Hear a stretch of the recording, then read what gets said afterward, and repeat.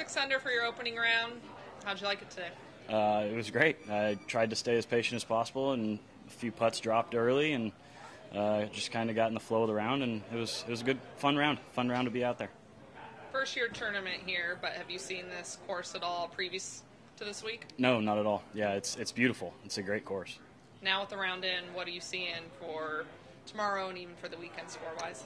I'm not thinking that far ahead. I'm going to go get lunch with my family and my friends that are here and practice a little bit afterwards and get a good night's rest and wake up and go do it again tomorrow. How's kind of course setup match your game out here? It's great. You just drive it well, give yourself plenty of opportunities, and let the putter do its work. Sponsor exemption, how and when did you find out you would be playing this event? I found out on my 30th birthday. It was very, very special with a bunch of very close friends, and Sean Riley and Riggs from Barstool, and they mean the world to me. So I'm so happy to be here and just trying to take advantage of the opportunity.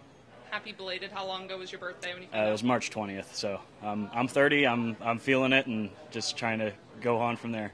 Was it phone call or No, video, we were playing at Greyhawk. Yeah, Okay. We play in the Saturday game out at Greyhawk with Travis McCutcheon and a bunch of other guys, and it's a great time. It's a lot of fun, and they surprised me on like the 11th hole. So a few beverages were consumed. It was a lot of fun.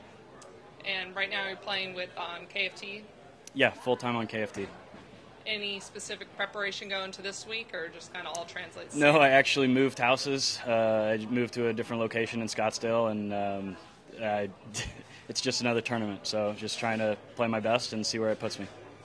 I just want to ask you real quick. You mentioned the Barstool Boys. Yeah. What is that sponsorship and their partnership like to you? It's been amazing. It's really the only reason why I'm still playing. So if I didn't run into the Riggs at the right time, and I don't know if I'd still be playing or standing right here. So it's amazing partnership, and hopefully it keeps going, and we'll bring something big in the future.